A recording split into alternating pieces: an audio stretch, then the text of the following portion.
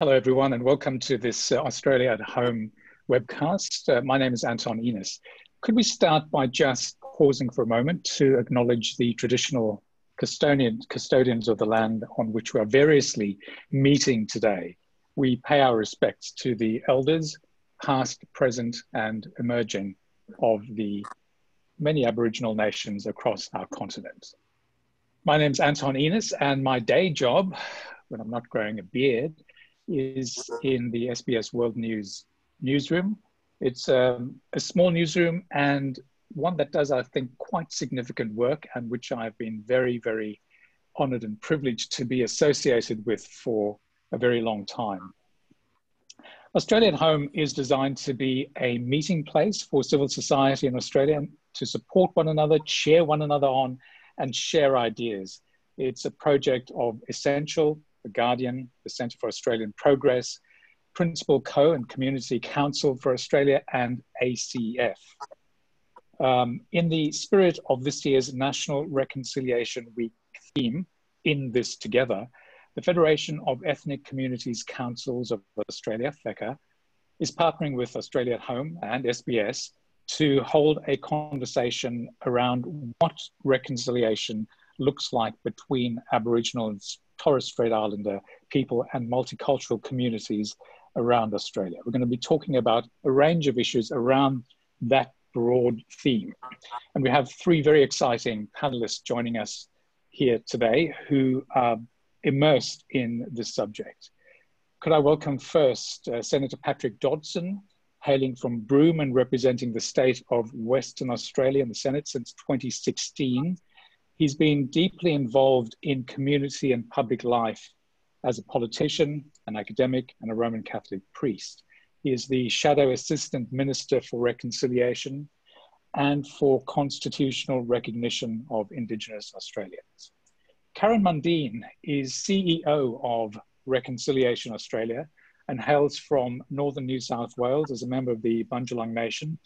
She has more than 2 decades experience in public life, having participated in events around Corroboree 2000, Centenary of Federation, the Apology, and the Reconciliation Convention of 1997. Shahnoor Shah, like me, is a migrant Australian hailing from Pakistan in her case. She is a policy and project officer for FECCA, and her areas of focus are gender security, including the prevention of violence against women, and research and policy development in a more general sense in the NGO sector. She was instrumental in launching FECCA's inaugural Reconciliation Action Plan, and more recently, a resource titled Encouraging Engagement, a guide for multicultural organizations to engage in reconciliation. So welcome to all of you. We'll be talking about race relations in general, hopefully touch on a range of other things, including the Uluru Statement, this new campaign called From the Heart, funding implications under the pandemic, and most importantly, how we can all maintain the respect and dignity that has to be at the core of this conversation and process. So because our time is fairly limited, I'm going to launch straight into some questions, and we'll also take some questions from those of you who are tuned in via Zoom. There's a process by which you can lodge some questions, and I will then call on you directly if we grab one of your questions off the platform. So Karen, if I could start with you, the most topical thing, of course, happening in the world this week, from our point of view, is this race relations in the US that literally and figuratively up in flames. We live in a globalized world where, of course, we're all directly affected by these things. So does it make us pause and say, where are we in Australia in this process?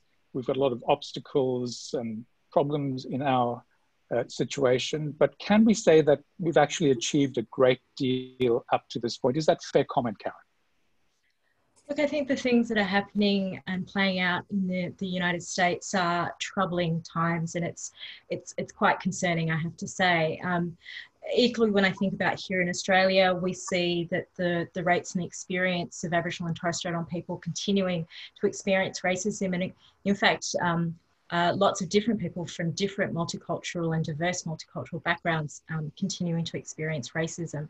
So to that extent, this is something that we've still yet to grapple with, that we've still yet to move beyond or get through. For me, I think it's frustrating that we haven't been able to see those kind of rates or things come down. I think in our latest survey from our reconciliation barometer, I think it still sits at about 30%, 1 in 3 Aboriginal and Torres Strait Islander people experiencing racism. And I know that sits very similarly across other types of surveys of this kind. But I guess what's more of that though, and I guess what's playing out in the US is it's the systemic issues, and it's how do we address the systemic racism and the institutionalized discrimination that continues to happen. And for us at Reconciliation Australia, that's sort of where our focus is. We try to address that through things like reconciliation action plans. We try to address that by working with companies, with organisations, to really get to the heart of actually how do we change the institutions that should be upholding these ideas of reconciliation. It's slow. We are making progress though, but certainly I would like to see it happening at a far greater pace. Well, we've certainly seen the mayor of New York City, Bill de Blasio, acknowledging the structural and systemic racism that is a huge factor in what we see, this horrifying sight we see going across many states in the United States. Patrick, if I could turn to you, what do you take away from what we're seeing there and how it can help us not go down to that sort of scale of events? It's very troubling that we see yet again an outpouring of public sentiment against an injustice that's clearly been perpetrated on a black man. You often think whether there is any solution here, because you go back to the days of slavery and the denial of people's rights. The philosophical and religious teachings that underpin the supremacy of the people who believed that they were superior to all others.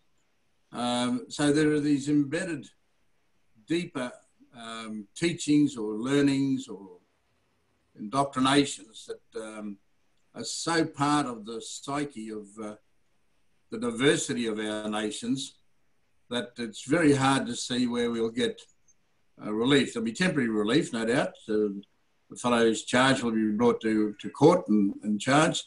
We only recently in Australia have charged a police officer at Yuendamu, as you know, for the death of an Aboriginal man there. That's yet to go to trial. But that's one of the few occasions where a police officer has been charged where someone's been in custody, basically, and where they've been shot in this case. So I think there are twofold things. There's perceptions that we have of each other, where we don't handle difference very well, and that's on all sides. There's the ignorance that we have of other peoples, our perceptions of them. We're too prone to judge others rather than look at our own contribution, I suppose, to some of the predicaments. I'm dismayed by the high levels of out-of-care home, for instance, of Aboriginal young kids. Now, you can have draconian institutional methods and laws that go to responding to those situations, but you then got to look at the social settings of the families from which these children are coming and how much support is given to them in order for them to carry their responsibilities. And so there's a two-way street here somewhere, and we can't solve it by simply focusing on one side of the street. And in most cases, our emotions get terribly tied when we see obvious injustice and it affects people of all colours. Okay, we obviously perceptions, complexity, you went into a bit there, and having this sense of a two-way conversation. I know from my own experience that FECCA has been instrumental in making race relations in this country a constructive and dignified conversations. I've seen this demonstrated over the years. If I could turn to Shahnoor, Shah of FECCA, you've got some experience in this area. I mean, how do you take that mindset of keeping it constructive and dignified and then applying it to finding a way that migrant communities, ethnic minority communities, non-Indigenous communities can be helpful and supportive to this process of reconciliation? Thank you, Anton. I think the first way we can do that is to make sure that we're listening to Indigenous voices first. Even with my work at FECCA, we make sure before we put out statements or reports or guides or anything that we do get in touch with Reconciliation Australia and our other Indigenous stakeholders to ensure that whatever we are saying is also reflecting their message. The second way we can address this, and I know this might be difficult for people who are more directly affected by racism, is to make sure that we allow people to have that conversation in a safe space. So I'm really hoping today this will, be a really engaging and positive platform for people to have their questions answered. I know we have a lot of conversations every year around Australia Day, and even when we hear things about what's happening in the US, we think that this doesn't happen here, or discrimination against Aboriginal and Torres Strait Islander people stopped a long time ago. But this is something that's current, and the only way we're going to learn about it and move forward from it is to be able to listen to our elders first.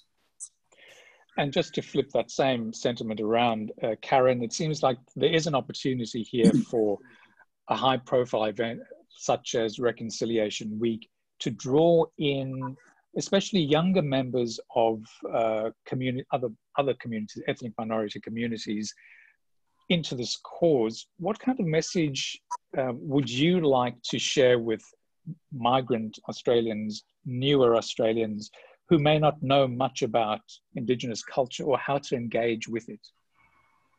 Yeah, so National Reconciliation Week is meant to be that week to bring people together, and particularly, as Shahnoor says, to kind of create those safe spaces for us to start having conversations, to ask those questions that we sometimes don't get the opportunities to, and also to highlight, I guess, not just how far we still have to go in this road to reconciliation, but actually some of the milestones and successes that we've had along the way.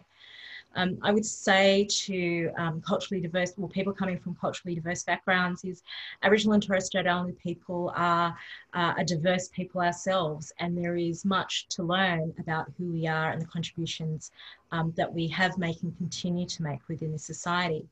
And just like all Australians have a role to play in this, and that includes migrant and refugee communities. And I think there is much that we can also learn from each other. We have some shared experiences. We are affected and impacted in lots of similar ways. And I think creating more empathy between us and understanding those backgrounds and stories kind of create opportunities for us to move forward together. Okay, we're going to take some questions from the floor as well. So I'll pick out a couple from those coming in on the feed. Emma Kate Rose, if you could perhaps unmute your link. We'll get to you in a moment, but while you're doing that, let me ask Senator Dodson. I think one of the key things that I'm seeing from the situation in the US is that the top end of the political leadership is so fractured. It's almost like warfare at that top end of the leadership.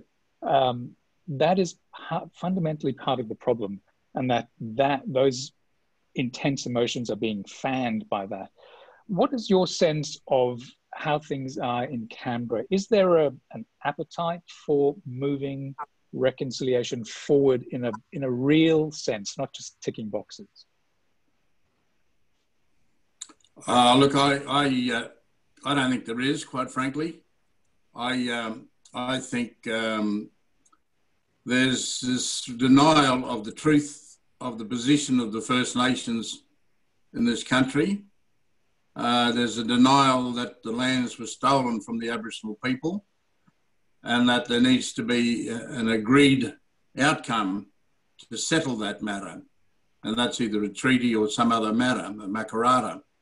So there's no appetite for disturbing the status quo. And we saw that clearly when the Uluru Statement came forward and the call for a voice to the Parliament was sought by the Aboriginal people to help the governments shape policies and legislation that are going to affect the Aboriginal people in a way that's acceptable and less adverse to their interest.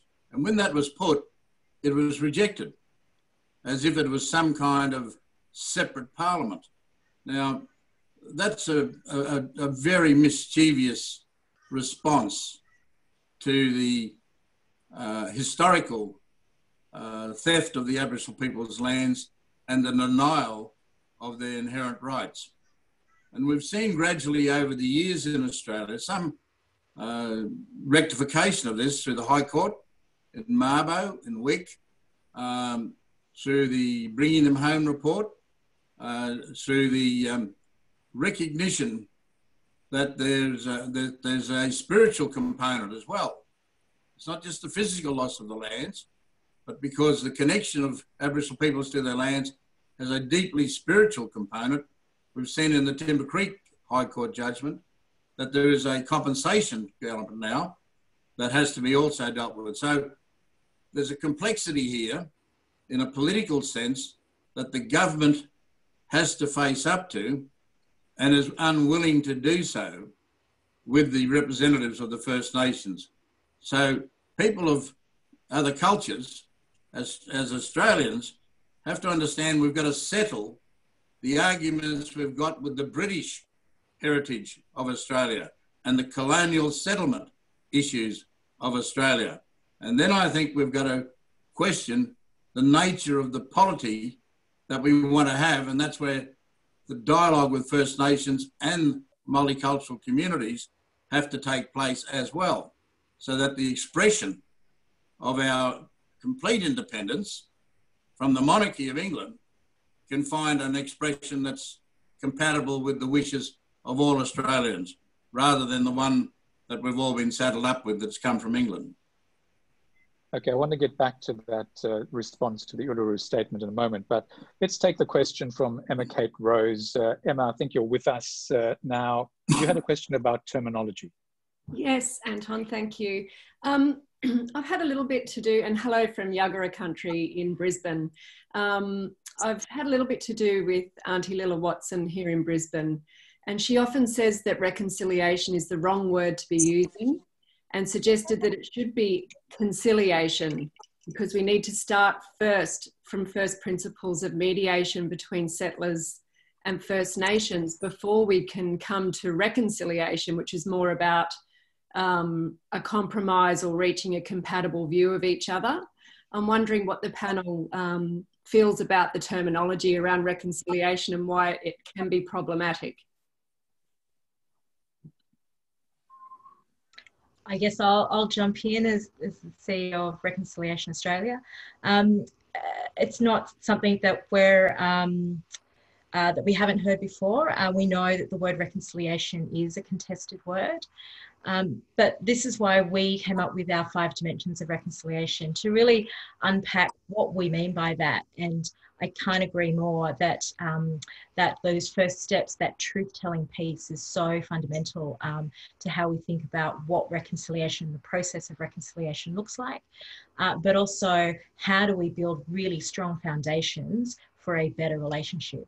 And at the end of the day, it really is about that relationship between First Nations of this country and other Australians. So how do we build those building blocks? How do we build solid foundations that are built on truth, that does require strength and courage on our parts to dream up and think of different ways of addressing these inherent problems that we continue to face after 200 plus years. So Auntie Lila's not the only auntie that's had this conversation with me many times, but for me, it's more important that we understand what sits under it. And those 5 dimensions, as I said, it is about race relations. It is about institutional integrity. It is about the equality and equity as First Nations people. It's also about the historical acceptance, which is that truth-telling piece. And then, of course, how do we become a unified nation? So, Senator Dodson, I don't know if you wanted to add anything to that before I move on.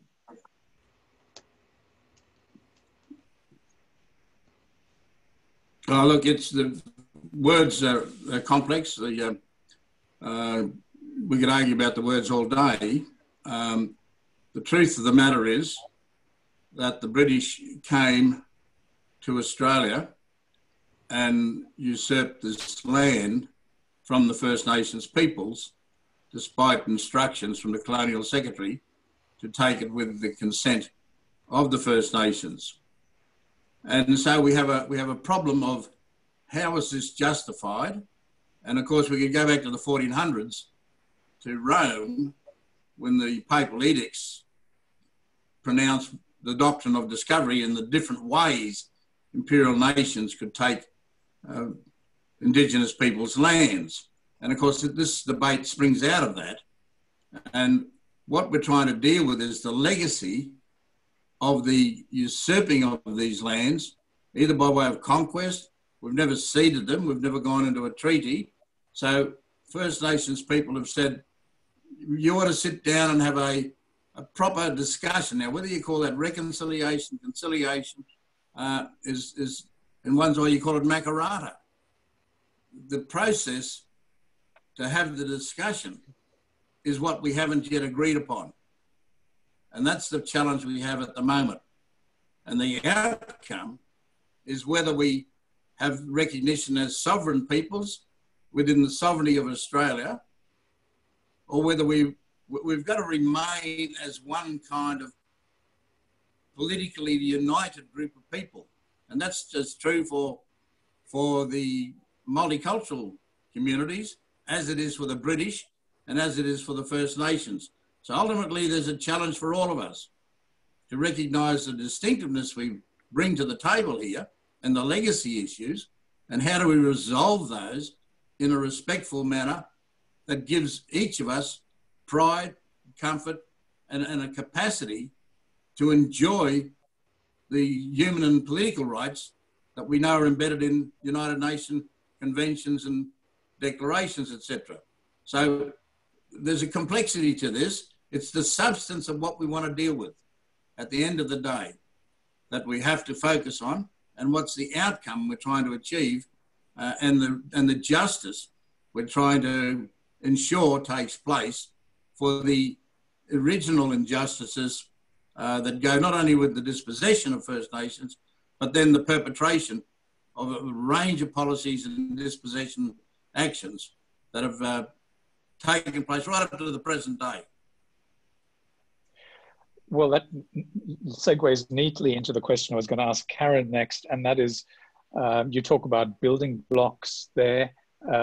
High-profile event like Reconciliation Week, we ask these questions every year. You work throughout the year to try and resolve them. How do you measure whether we're making progress or not? I mean, there's a danger that we could just be rearranging the furniture, not making real progress. What are the markers you are looking for to see that progress? Yeah, it's a really good question, Anton. And there is that danger we do that when we look at just our barometer and those kind of measures of those attitudes, and we look at as Senator Dodson already mentioned, the rising rates of children out of home care, increasing rates in incarceration.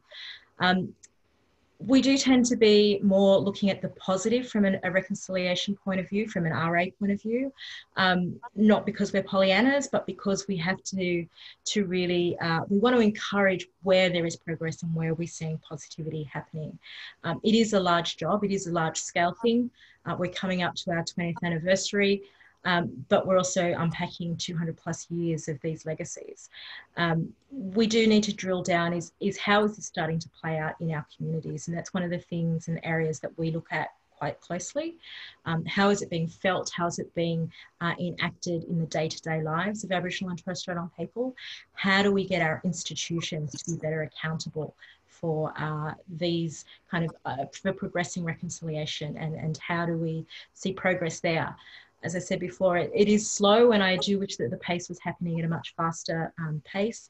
I think leadership absolutely plays a big role in this. We see action when leaders drive that action, but equally we have weeks like this because it is also about the people. We live in a social democratic society, and as we saw 20 years ago with 250,000 people walking across the Sydney Harbour Bridge in support of reconciliation, it can also be a people's movement, and as people, as citizens, we have a right to be demanding more of our politicians, of our policymakers, of our leaders.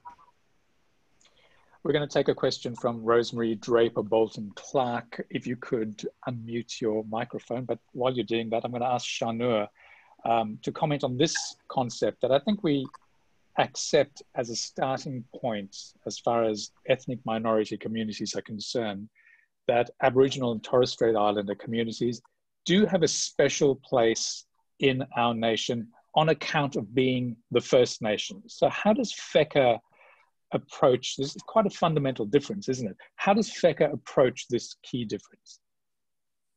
So the way we approach it is to ensure that the outcome of that conversation or, of projects like this still remains to overcome racism.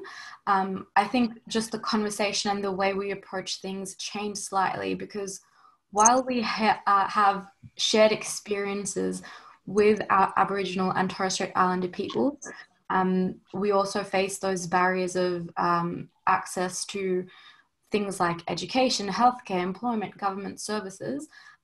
We need to realise that these barriers and the people who were affected by these barriers and policies first were our Aboriginal and Torres Strait Islander peoples. Migrants who've come, since then, we also face those same issues, but there's no way for FECCA to do its advocacy work effectively until we recognise who was affected by these policies first, and the fact that we need to work with them together if we are to advocate for the removal of these policies and barriers as well. I hope I've covered the second part of your question there as well. Okay. We spoke a little bit earlier, Patrick, about the appetite for change in Canberra. We do have this unique situation that we have an Aboriginal minister in the Aboriginal portfolio. There's an Aboriginal shadow minister in Linda Burney, and of course yourself. This surely must generate a bit of momentum for change, but what do you think, in addition to that, needs to happen at the Canberra leadership level? Oh, look, these things are done at the top, a long way from where I sit, Anton. This is really in the hands of the Prime Minister. He has the capacity to give direction to the ship, and if he puts up a signal that supports his minister to go down the track of a referendum or to bring about the legislative enactment of a voice to the Parliament, then it'll be done. At the moment, I'm not sure how much he's learnt from the bushfires and the COVID virus impacts. He's seemingly wanting to establish dialogues with diverse sections of the society, like trade unions that he hasn't traditionally had much interest in, except to bash up. So if he sincerely wants to move our nation forward and become more unified, then he would sit down with the Labor Party, which he hasn't done to this stage, and work out a way to bring our nation forward around the question of recognition in the Constitution and for the legislation to set up the voice to the Parliament. They're not that hard to do. with the proper leadership. And there's not a big ask here. All people are asking for is that there be a power in the Constitution to set up a voice, that it would have no other capacity.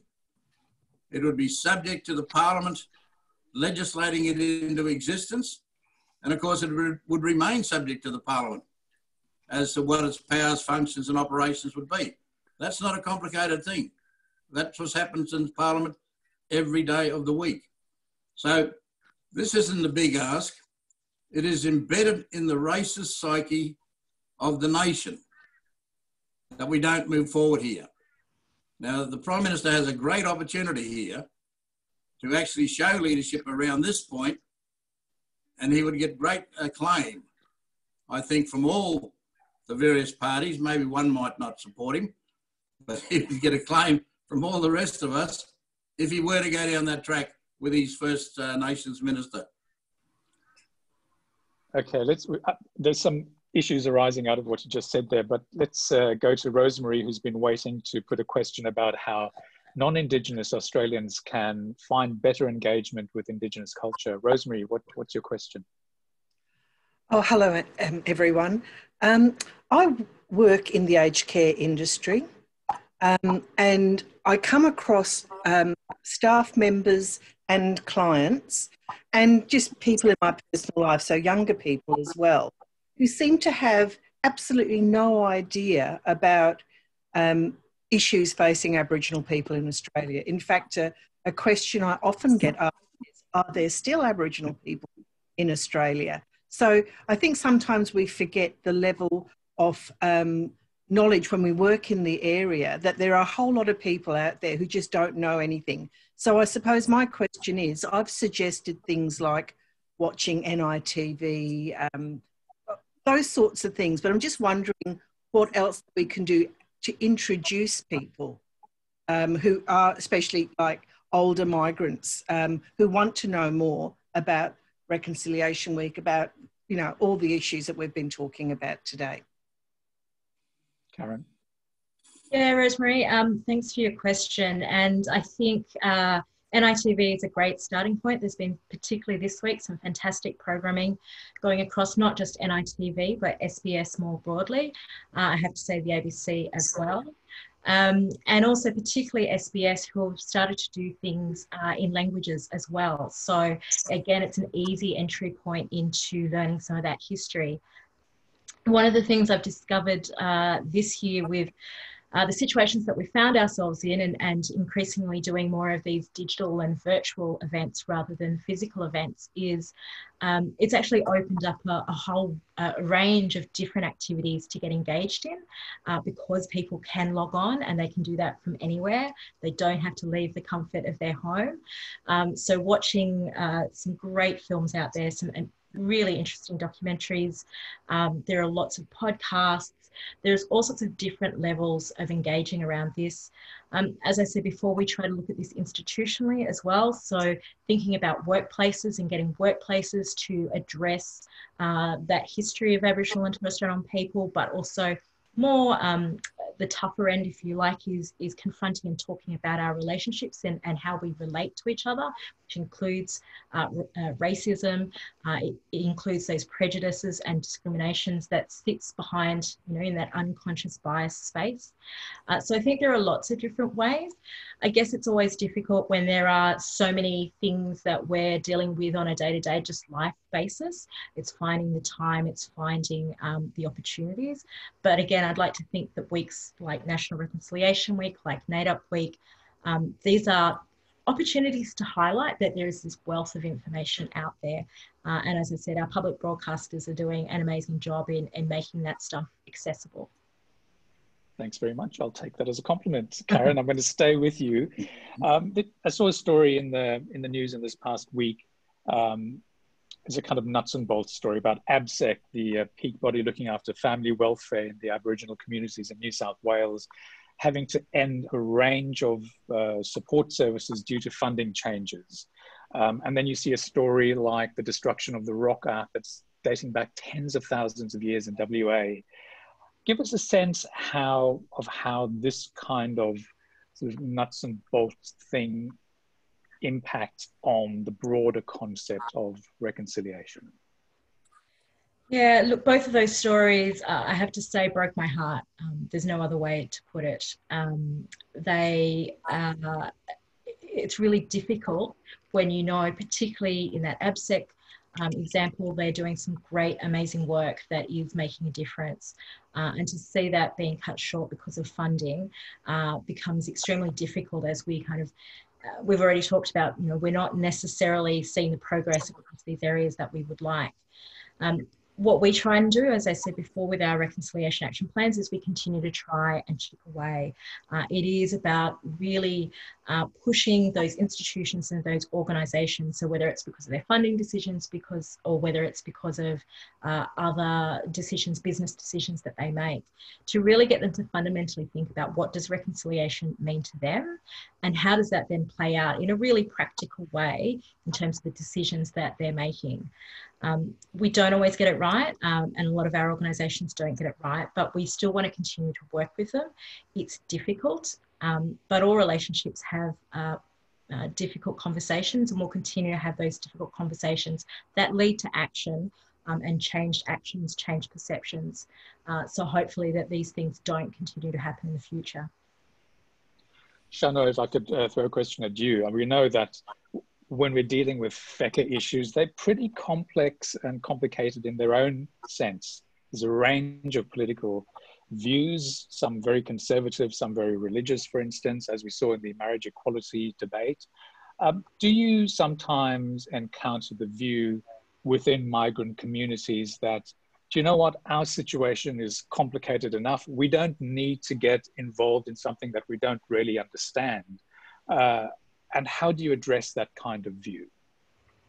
Yeah, I just want to start by addressing that I don't think it comes from a place of indifference.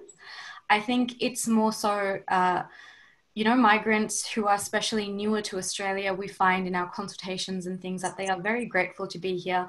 They want to be that model citizen. They want to pay their taxes, have a job. What they don't want to be doing is rocking the boat and criticizing the government and, you know, protesting and complaining. However, this doesn't absolve us of our responsibility to engage in reconciliation. With FECCA specifically, we were one of the first organisations to sign the accord with the National Congress of Australia's First Peoples. That was back in 2012. In 2014, we worked with Reconciliation Australia to launch a dedicated issue of our magazine titled Our Diverse Mob. And then last year, of course, we launched our Reconciliation Action Plan. What's been really fantastic and encouraging is that from our members and from the people in the community we speak to, we haven't really gotten the sense that we shouldn't be in this space and we shouldn't be raising our voices. If anything, we've actually gotten feedback that we should be doing more and our processes should be a lot more consultative.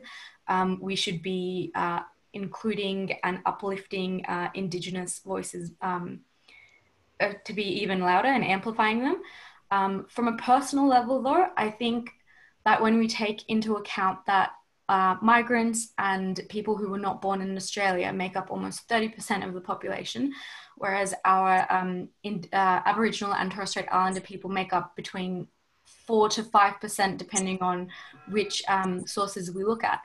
It is a moral obligation we have to stand up and, again, just amplify these voices. It would be irresponsible for us to, you know, sit back and watch these people face the exact same barriers as us and not be able to raise our voice and support that.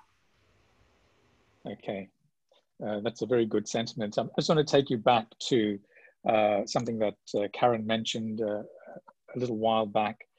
An amazing event that happened in the year 2000, that walk for reconciliation across the Sydney Harbour Bridge.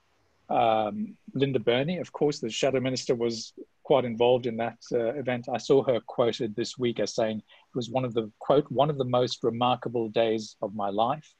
And I would second that. It was SBS did live coverage of that event. Big challenge for a very small network at the time. I was a roving reporter on the bridge on that day, and it really was an exceptional day. I mean, I do remember the outpouring of public support and goodwill. It was absolutely incredible. Karen, it's been 20 years since that momentous event happened. It's hard to believe that it has been 20 years.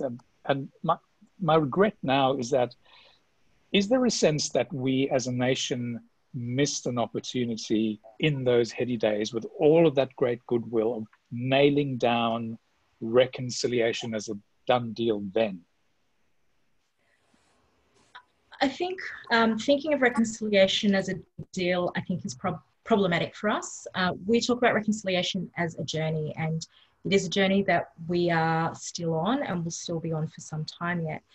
Definitely there was a lot of aspiration and hope that came out of that day, and I was working with the Council for Aboriginal Reconciliation back then at the time. So like you, I was running around on the bridge and then later in Darling Harbour. It held such promise. And I guess Reconciliation Australia grew out of that event, or that day, and the work of the council. And it has been the legacy that we inherited of how do we turn that aspiration, that goodwill, into actions and positive outcomes. What we've seen in the intervening years, I guess, is we have seen some movement.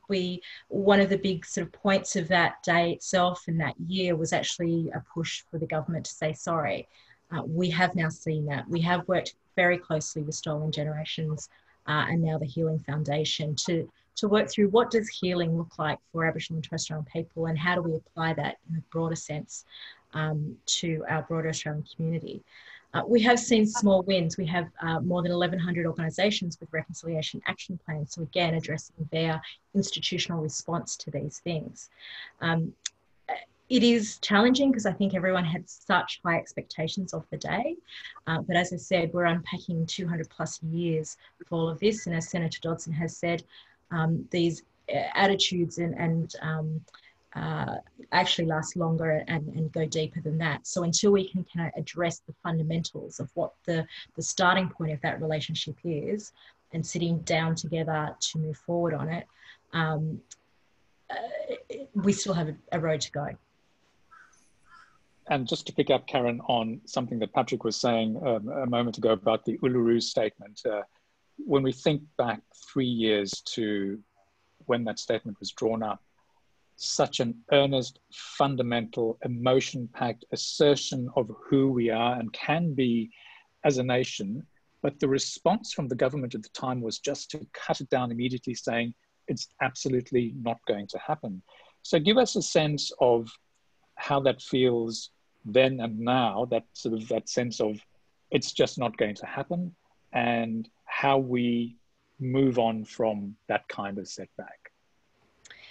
So I guess Aboriginal and Torres Strait Islander people are not they're not strangers to setbacks. We continue to be here. We continue to push ahead. What we saw, and I agree, the sentiments that were put forward in the Uluru Statement were very reasonable in what was being asked. And it was absolutely shocking that they were cut down in such a dismissive way at the time. I guess, though, the conversation hasn't completely gone away. It's continuing to happen. There are some processes.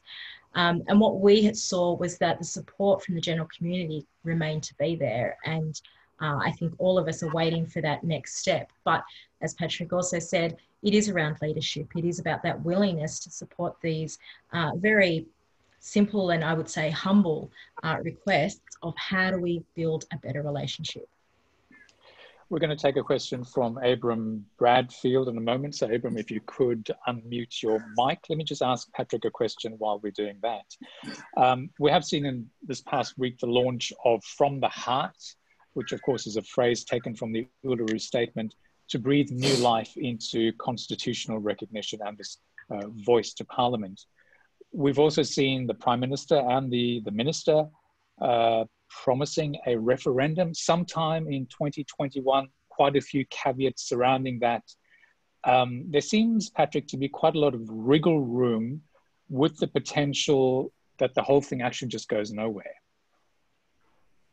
Well, that's certainly, until you see the detail of these things, Anton, in the political realm. It has the potential to just drop off the agenda. You've got to be decisive here. I think there's got to be a serious commitment saying we are going to do this. Not that we're going to further look at it or play around with it or poke it with a stick or something, see whether it's got life. There's been sufficient dialogue, discussion and aspiration around this matter now. I was on a parliamentary joint house committee with Julian Lisser. We looked at this question when it got kicked off the political agenda, and we were able to keep it alive, at least in the parliamentary precinct, which has now given it the opportunity to come back into the people's space. And I would hope that we don't have to have the argy-bargy to re-establish the credibility of the call. The Uluru Statement also has there a clear invitation for people of Australia, all people of Australia, to understand the torment of people's powerlessness, to being powerless in your own country. Now, this must resonate with people who've migrated here, coming out of the tyranny or the awfulness of the political circumstances, social circumstances of their own nations or the nations that they were born into, and then to such an extent to want to come here. Now, the First Nations people are saying that tyranny that you've escaped from is a tyranny that we've been living under for the last 200 years. And it's time for this to stop. It's time for this to find a resolution.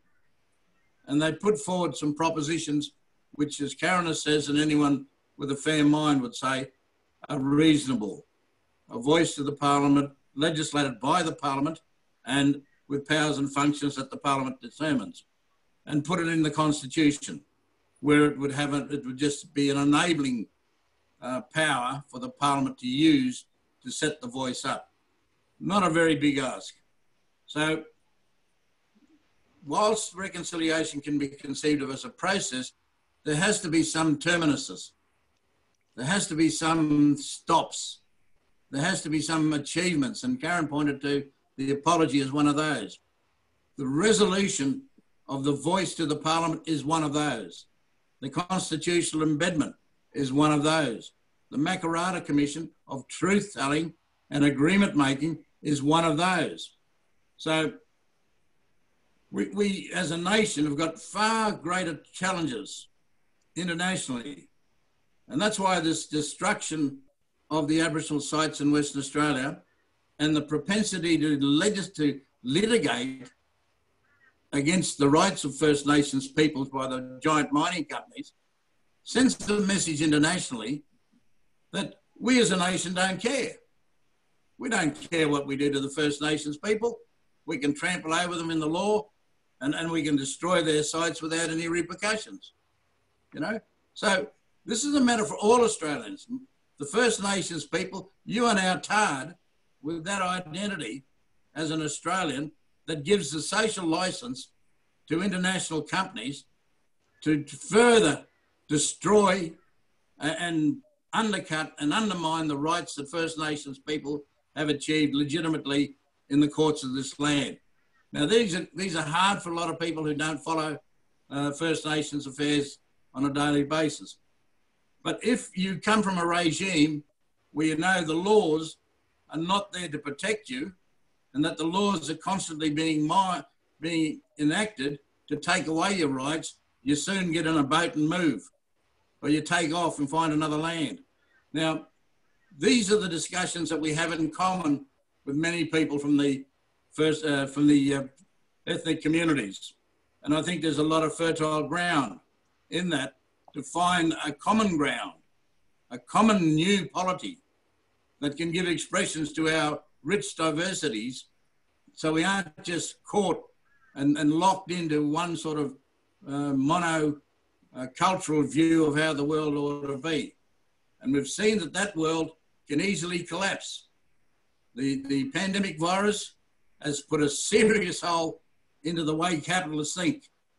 And I've never seen a Liberal government turn to being such a socialist entity with its subsidies to people. But, you know, that's how we should operate. We should look to the betterment of the collective, of all people, instead of just trying to promote the wealth of individuals at the expense of others. So there are many other lessons here to learn about our polity and about our relationship, and certainly the resolution of those historical matters that continue to divide First Nations peoples from the colonial settlers of this nation. Well, we had a question earlier about terminology, Karen. Some of the reports I'm seeing are now describing this voice to Parliament as a voice to government with no constitutional change. How do you interpret that kind of subtle repositioning? Well, I think it's once again sort of downgrading and limiting what we've said before is a really reasonable request. I think it's really important, and certainly what we saw through some of our research is that the idea of taking this to the Parliament and not to government, to take some of the day-to-day party politics out of this, is really important for this voice. And I think people understand, as Patrick said, it's about people having a say, and it is about doing this for the betterment of all people. This isn't about the party politics. This isn't about one ideology against another. This is actually about how do we address, how do we grapple with, how do we engage with First Nations peoples in this country? How do we get better results that will then, in turn, then result in better results for all Australians? I mean, we're the fastest growing population and youngest population in this country. It's my nieces and nephews and their taxes that are going to be supporting me in older age. So how do we grapple with and make sure that they are still able to be educated, that they are getting good jobs, that they are contributing and being part of a bigger society, and the society that they are engaging with actually respects them and values them and their heritage and their culture in a real way and not just a lip service way. Okay, Abraham Bradfield has been waiting for a while to put his question about staying within the law but being more assertive. Can you put your question, please, Abraham? Sure. So in light of what's going on in America at the moment, and sort of leaving aside the appropriateness of rioting or not, do you think that non-Indigenous Australians are sort of too passive and not engaged with Indigenous lived realities in order to have sort of an impassioned reaction to injustices?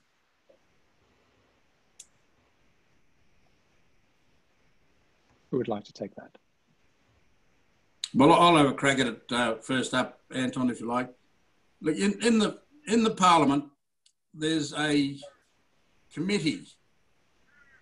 It's a cross-party committee, and it's there to look at any piece of legislation against the standards that have come from the United Nations covenants and declarations that we've signed up to. And it's meant to be non-partisan. So we give advice to the Minister about any shortfall where there's an infringement of the rights of whether it's children, whether it's women, whether it's people with disabilities, whether it's the First Nations peoples. So I would hope that far more Australians become conversant with the UN declarations and covenances. And when they deal with the politicians of this country, that they deal with them through that lens as much as they deal with them through their emotional responses. Because then you have principle being applied to policy. And if the principles are based on these universal mechanisms and declarations, then we will evolve a nation that has got principle rather than just operating on convenience. When it comes to responding to crises in this country, it is hard for most people to know what the situation is. And we'd like to be well-versed or well-briefed before we respond. But I think in general principle, we've had a Royal Commission into deaths in custody. We've had inquiries into the stolen generations, children being taken. We know enough about policies that are adverse to the interest of Aboriginal people. And we know about heritage protection deficiencies. So there's no real reason for us not to take stands when we see ongoing injustices, whether it's deaths in custody, whether it's the over-incarceration of Aboriginal people, whether it's the series. There's nearly 3,000 Aboriginal kids in out-of-home care today. Now that's an indictment on this nation. Now we've got to do something about the systems, and we've got to do something about the social situations of our families in order to reduce those rates and give those kids the opportunity of a real life where they can enjoy the benefits of their culture and their social values. Otherwise, they're going to be the victims of yet another stolen generation society. So non-Indigenous Australians can read these reports. They've got to understand the implications. This is happening today through the policies and the laws that are being made by governments that we vote for or people vote for. And they make the laws on your behalf. And you are as accountable as they are for the laws that are perpetrated upon First Nations people. Hence, why the people want a voice to the Parliament. So they can say this law is going to adversely impact us. Because we know from the history of how you've treated us over the last 200 years. So at least give them the voice to the Parliament if you can't find your own accommodations to respond in a positive way to the needs. Because some of this stuff is complex. And that's why First Nations peoples are the right people to go to look after their own affairs in the first instance. But we can be very supportive by ourselves becoming knowledgeable about the history and about the treatment and about the ongoing nature of that as it impacts on their rights and interests in this country. Okay, we're rapidly running out of time. I think we might take a few minutes on the other side of 2 o'clock, but I just wanted to bring FECCA in again with the launch this week, Shahnoor, of this From the Heart campaign, which is to reinvigorate interest in and engagement with the reconciliation process.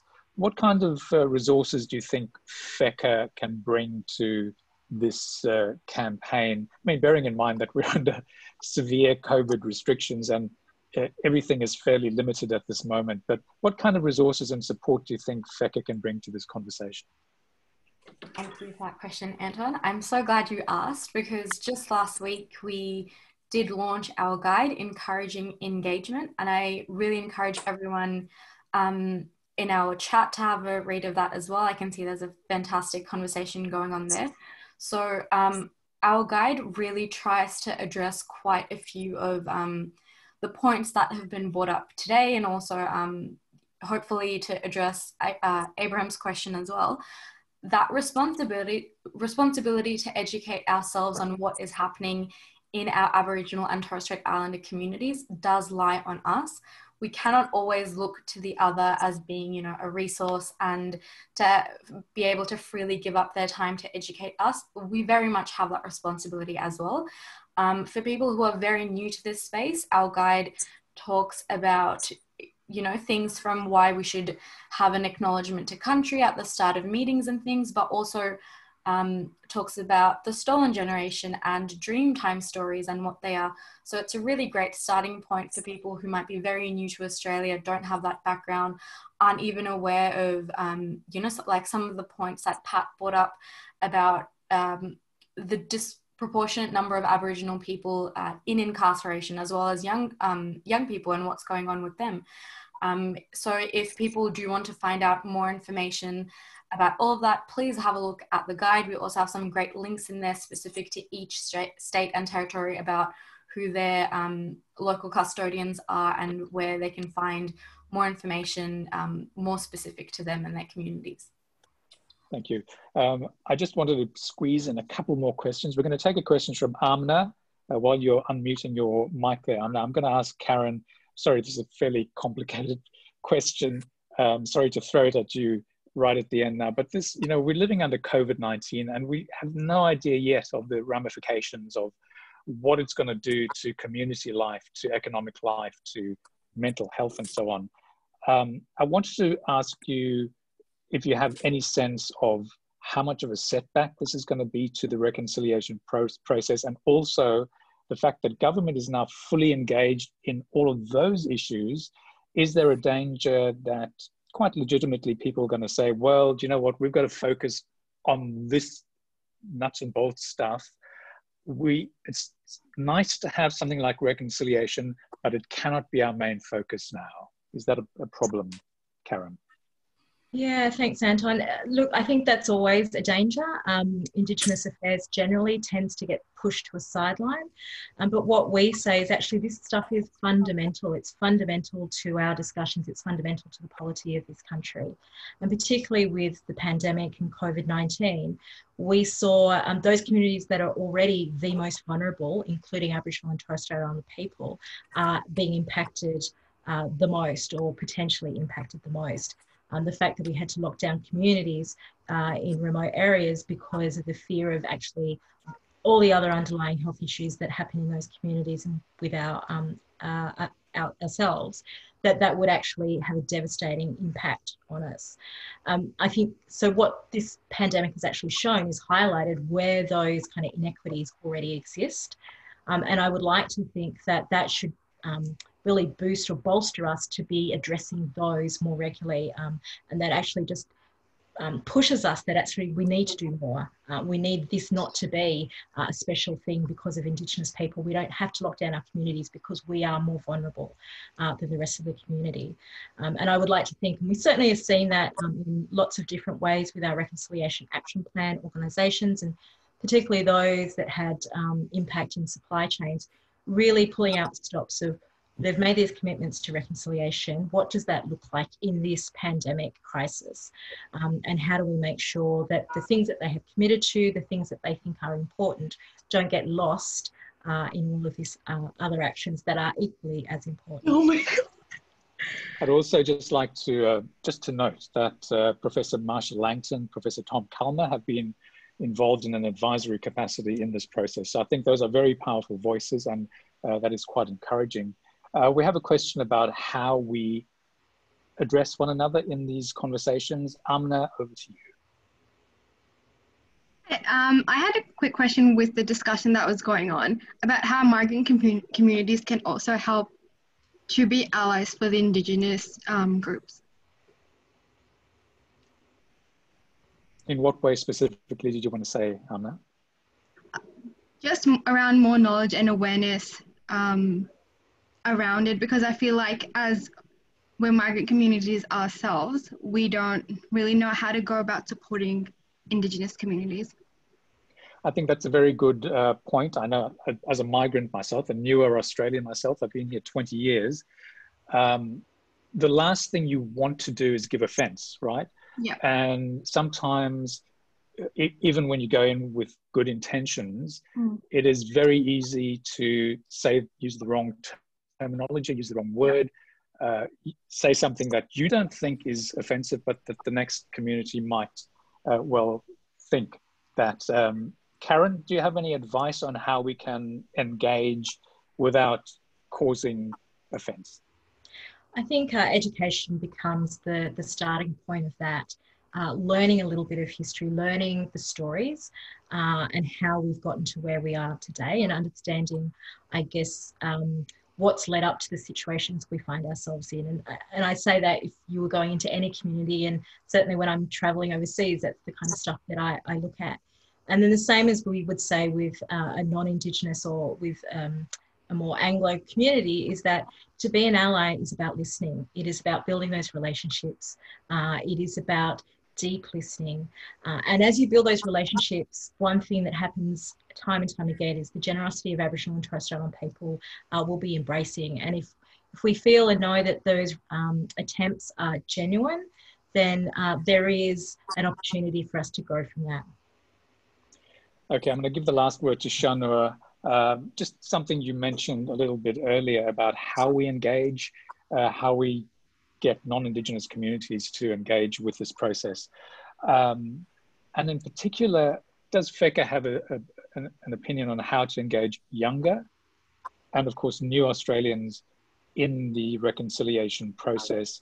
What do you think is the best way to encourage emerging migrant communities to understand the importance of this process of reconciliation?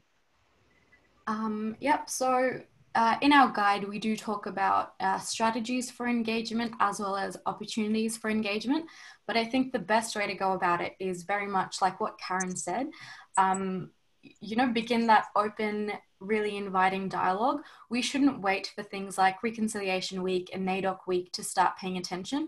We have Harmony Day. That's very much, you know, a day for us to celebrate our culture.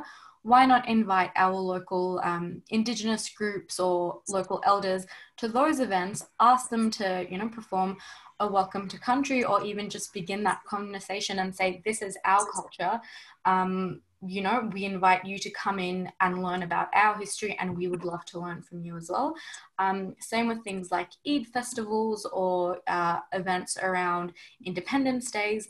Why not make that first step and invite them, host them ourselves, take some of that burden off? We have a really great example from a community in Geelong, Victoria. We have a group of really new refugees from Myanmar who really took that first step. They could barely speak English, but they got in touch with their local, I think it's the Wathaurong community there.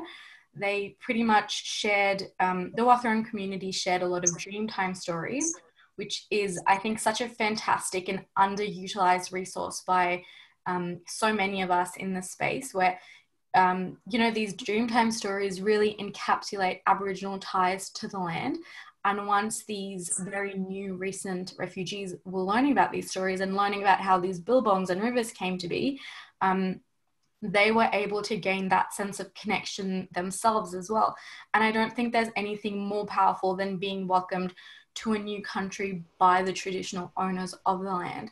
I know Dreamtime stories for me personally as well have been one of the ways I find connection to where I'm from. In the Blue Mountains, we have a really famous one about the Three Sisters.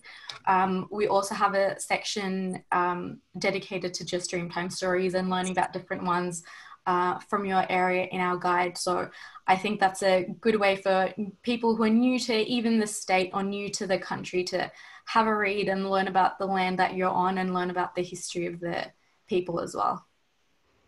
Thanks very much, Shahnoor. It's certainly been a wonderful hour of discussion. I've certainly learned a few things about nuances and so on.